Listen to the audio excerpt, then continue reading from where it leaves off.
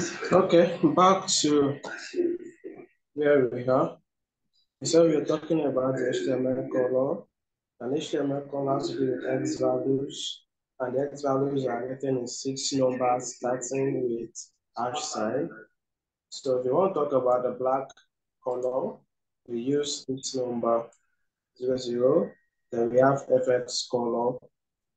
Then for us to also understand better, X values are written as 6-digit numbers, starting with a hash sign. So letters used in hexadecimal digits may be uppercase or lowercase. Are you together? So what we mean by maybe uppercase or lowercase is you can either write it like this or you write it like this. Just make sure it's 6-digit number. So you can either write it that way. So to add color to text elements, we are always using the style attribute. The style attribute. In our last class, we actually talked about the style attribute. This is it right here. The style attribute, this is it. Style attribute. This was where we open the style, and this is where we close the style. So right here. So now, to open a style attribute now, we have something of this here, style, and we close it here. So we now have our div. We said it's division, that is a container or selection. We talked about it in our last class. So now we've opened the style, we're given a background color of this, and we're given a text color of this. And we are now giving, let's give it a padding. All this we are going to understand very well once we get to CSS, maybe 22 pixels. So we leave it that way. Now for us to now call out, to use this style in our text, your style, this style we open, can be inside our body or be inside the head. It's still going to do the same thing. It's still going to do, the browser will recognize it. Now inside our body, let's not call it out here. We just say div. So what we just have to do is, you just call it out by saying div. Do you understand? Remember the name for our style is div. I just call it out by div. And let's use a paragraph text. This is very serious. HTML color details. Alright, /p. Close our p first. Close our p. So you see. Now let's run this in our browser. Let's run this in our browser.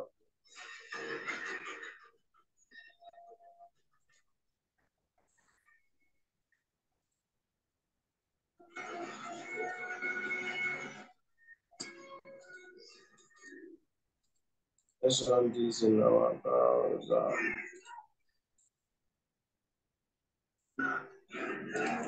So this is it. You can see now. We give it a background color. Let's also want to give it a new background color. Let's also want to give it a new background color. Let's see what's gonna happen. Let's see what's gonna happen right here. Background color. Let's use 000. This means black. Now let's save it and let's check out our browser. So let's reload. You can see we have black color. So this is how the HTML colors work. So these are the HTML colors work. This is how it works. This is how it works. Then if actually we still want to make use of this HTML color in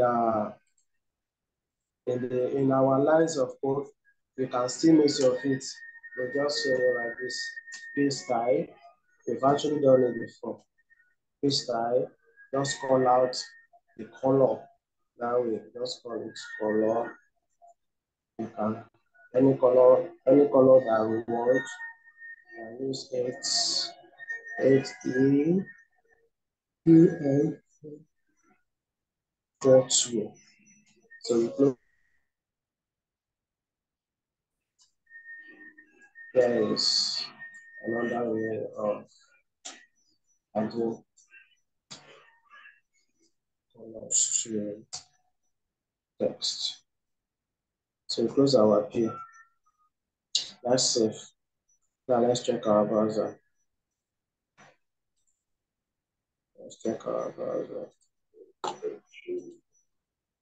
You can see now. Here's another way of adding color. So these colors we're having right here is a color that we share that we added to it here. Yeah. And remember, it was able to take our black background because we still add inside this tag. You can see, you open the tag here, you open the tag right here, you come here to close it.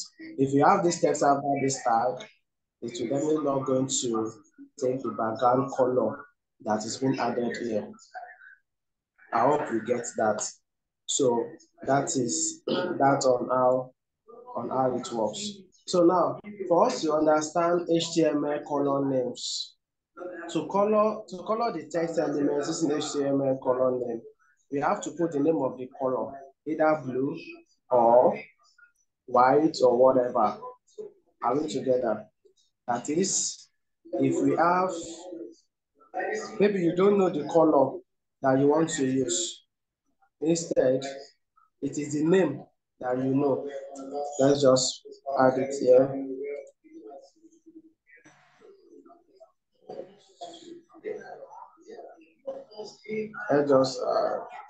Let's add a number. So let's just change it here. It is the name you know. You just come here and put the name. Let's use let's put blue color, and let's say this one to be white. Do you understand? And let's just save it. Now let's check out our browser and see what we have. Let's see. Can you see? You can see now. So you can either write it using the hexadecimal value or you write it using the color names. It's actually going to work. It's going to work. Then using the RGB value as well. To add a color to the text elements, we have to use the style elements. You know that already. So where we put the color is where we are going to put the RGB. Remember I said RGB colors, it ranges from 0 to 255. 255.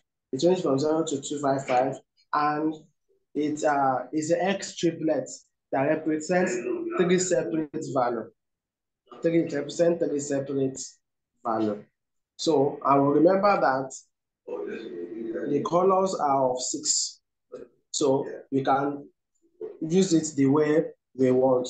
For example, we can use an RGB color of, let's see this. Can use an RGB color here. So right here where you are here, you just write RGB. Open and close bracket. Then you are going to start putting the color, follow with comma. Are we together? I'll say 25, comma 112. So this is it. Then the same thing goes to color as well now. Just going to write RGB, open and close bracket, open and close bracket. That is 159, 159, 159, 159. So you can have it this way and save it. Now let's see what's happening with our browser. Can you see now? So this is, so if you try to to change this, let's say we use 160. Let's see the color that's going to give us. That's going to give us. Let's see the color that will give us. See the colors give us. So this is the way of RGB. This is how to go with RGB. RGB. This is how to go with RGB. So I'm going to give us some of colors that we can use, as in the X value and the RGB value. I'm going to give it to us. So I'm going to send it to the group for us. So that brought us to the end of HTML column. So now we are going to talk about HTML tables. HTML tables. Let's talk about HTML table. All right. Let me drop this to us in the group first.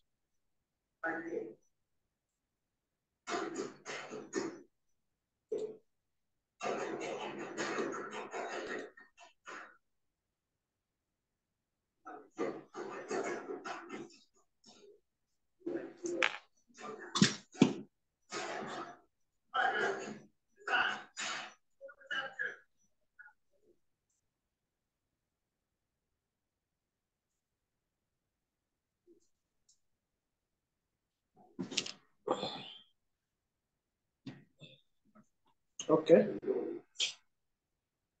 Let me drop the HTML colors in the group.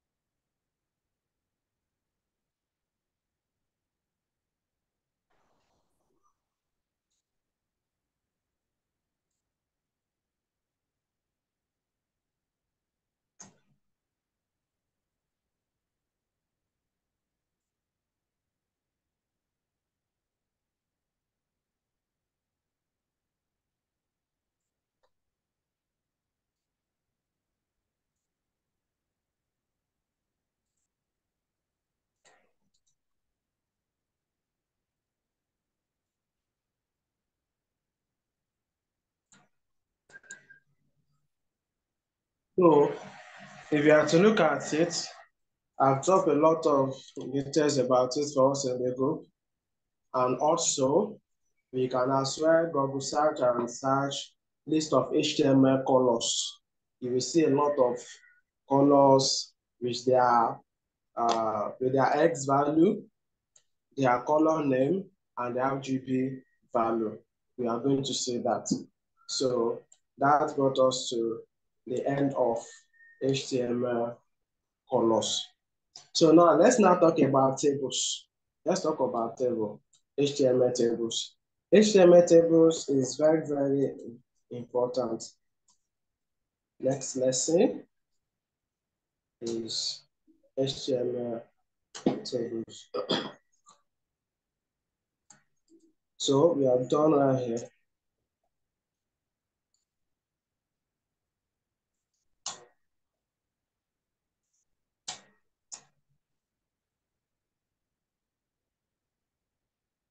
H1,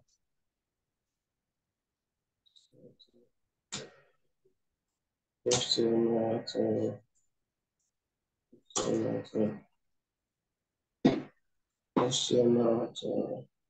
So talking about HTML table, in HTML, you can create tables for your website using the table tag in conjunction with TR, TD, and TH tags.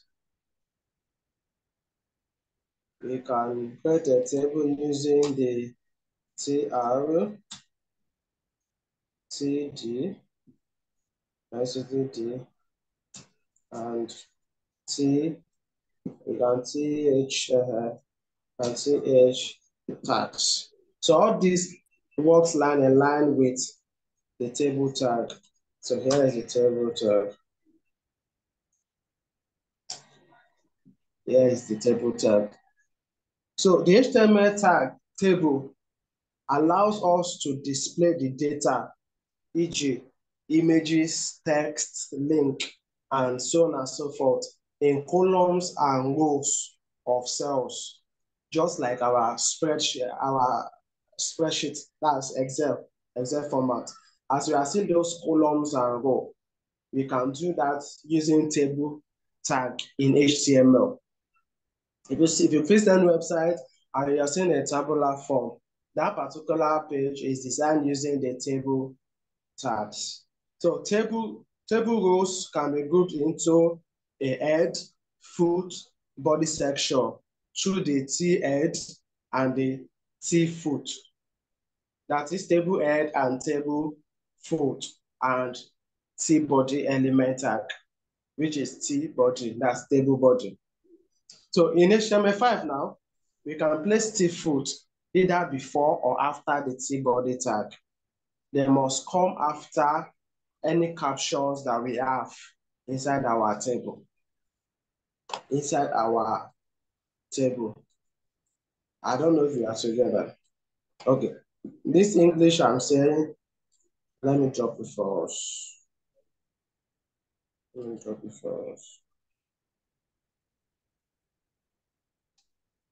Okay. I dropped it already. So now, what are the syntax of table? So these are the syntax of table. The table tag comes in pairs. The content is written between the opening tag and the closing tag.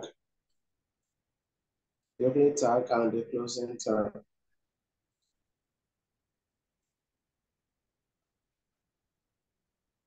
This is what I'm trying to say.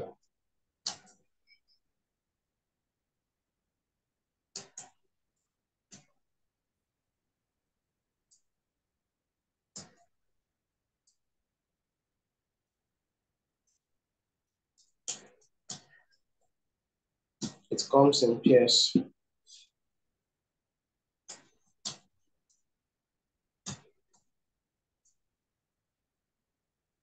So the content is written between the opening and closing tags. I hope it's something we can understand for the closing tags. So this is, see the opening right here, and here is the closing tag. So it is written using that. So that's, as we said, that the tables comes in pairs. So what are the pairs of table? We always having this vector. We always have table. Then we always have TR, which is table row. Then we have TD, which is table column. Are you with me? Then sometimes we used to have TH, which is table head. So whatever you want to have in your head, for example, let's say mail. Then once you are done with that, you close it with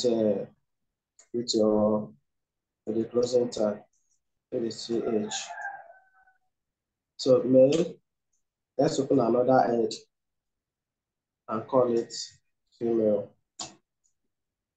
TH. Are we together? So once you're done with that, then we are going to close our row. That's TR. That is one row like that. So now let's open another row using TR. which is a form for another row. So our first head, main, we are not going to have the column for that. We already have one column here. So just call it precious. Then you're going to close your column. Then you open another TD, which is for mail. First one is mail. Let's use Emeka. Let's use Emeka. Then the next one here, let's use precious. So we know that precious is a female. Are we together? So if you're done with that, then we close our row, which is our TL. Then after closing our row, then we'll now close our table. So the closing tag. Then once we are done, we close our table. Now let's reload. Let's save it and check it out in our browser.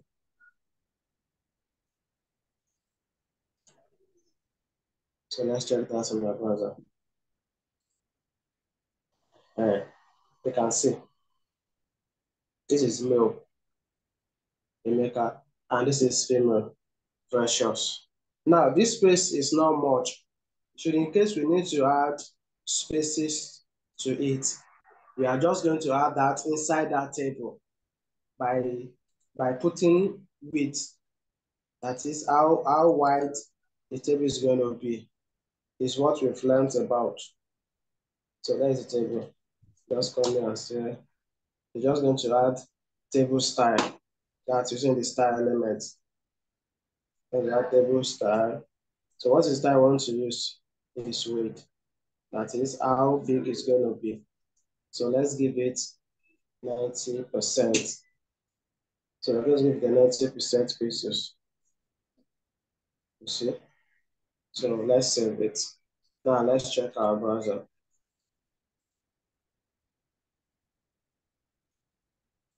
Let's reload. Okay. We have email. I think something is wrong.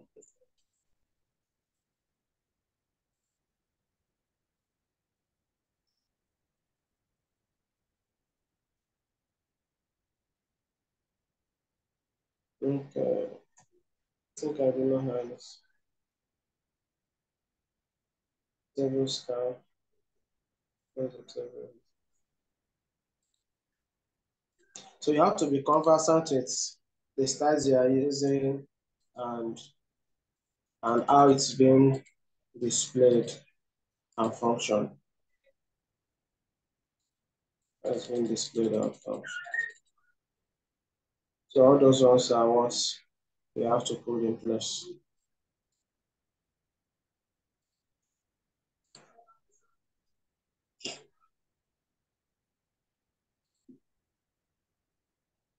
Okay, let's try and find the next questions and make it spaces.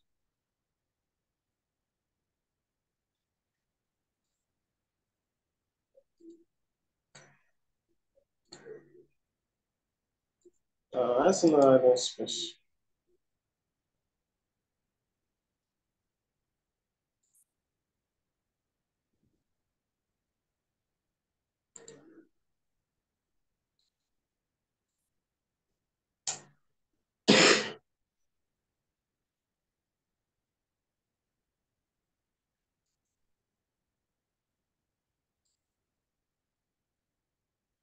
Okay, it's adding. It's adding. So that's just how that aspect goes. That's just how that aspect goes like that. So that is table.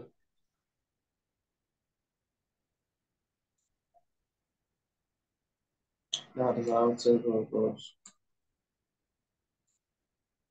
So you can try and add add a border to the table. So instead of us to be doing this one after the other, we can actually have it in our code by simply writing the style. By simply writing the style. Yeah, let's put the style. So here, we're just going to write the name of the table, comma, th. I don't know if you're getting th, comma, t3. Then open our close parenthesis. Then let's give it a border. Let's give it 2 pixels. Maybe 2 pixels in a solid black.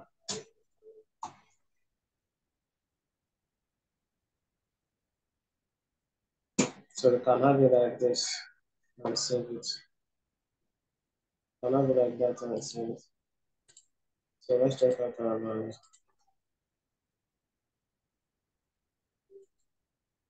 You can see we added 2 pixels. That's why we have it this way. We added it this way.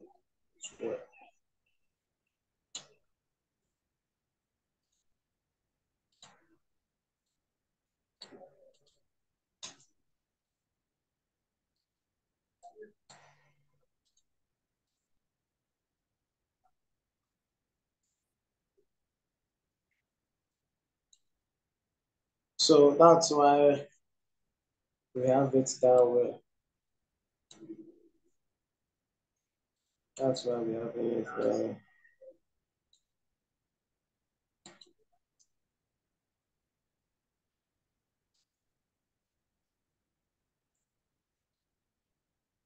So we have it there.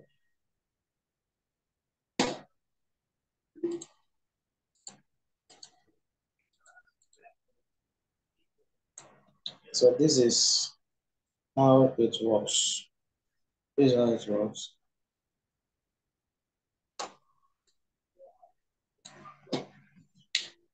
And we can always style our table anyhow we want it. We can always style our table anyhow we want it. So let's move to blocks. That's HTML blocks. This inline elements and the rest of them. HTML blocks. HTML blocks. Okay. Let me end these tables. So this section. So because I don't know, I might not be able to finish the blocks within the little time frame that is here. But let's go. I should be able. So HTML blocks. Where is our web?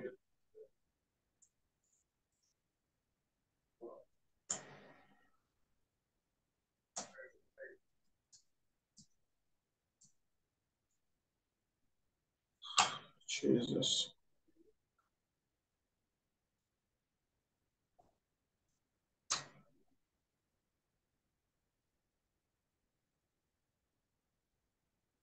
HTML block.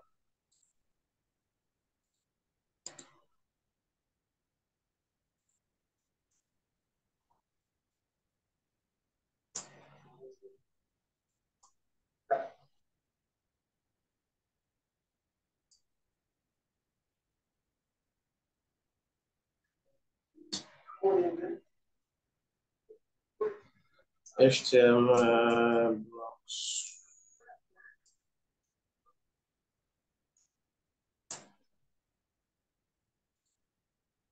Let's save it. So HTML is composed of different elements that creates blocks for web pages. So these elements are divided into block level elements and inline elements. It is possible to change an element from block to inline or vice versa using the CSS, like the way CSS is being displayed. So what is block element? A block element in an HTML that starts on a new line and takes up the full available width of its parent element horizontal space. Are we together? So the majority of HTML elements are block level elements. And these block level elements are used within the HTML body of an HTML document. Are we together? So examples of it is you can have your HTML lines. For example, let's see this.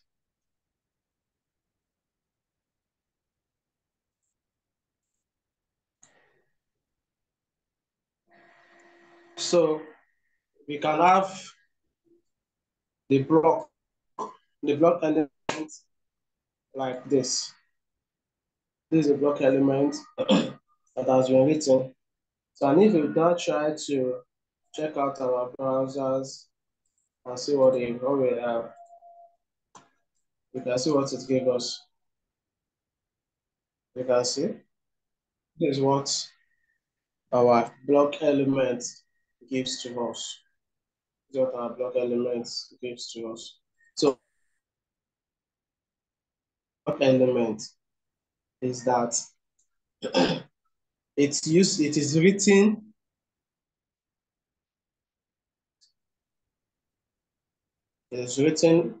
in the body of an HTML element and can contain inline elements as well.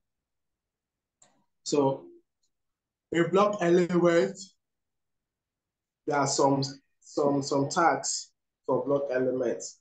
Part of them is where we have the div, we have the list, we have the other lists, the table foot, the table head, the footer, the form, the navigations, aside, and the rest of them. We have it. So when it comes to inline elements, unlike the block level elements, inline elements do not start on a new line. They begin within a line. It's as much width as it is necessary. So inline elements can include as a part of the main text. Are we together? They can include as a part of the main text. We call this an inline. We can call this an inline element. Let me say from our previous show. Okay, this particular one right here, can be called an inline element.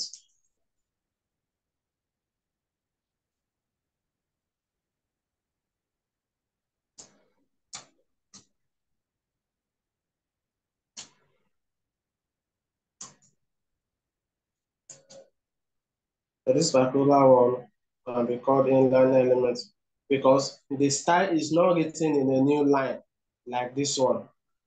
Are we together? It's being written in between the HTML document. That's why it's called an inline element. Are we together? So that is that about inline element. Let's save it and see what it's going to give us. You already know what it's actually going to. This is what inline elements gives to us. And right here is the block element. Below here is the inline element. So that is it.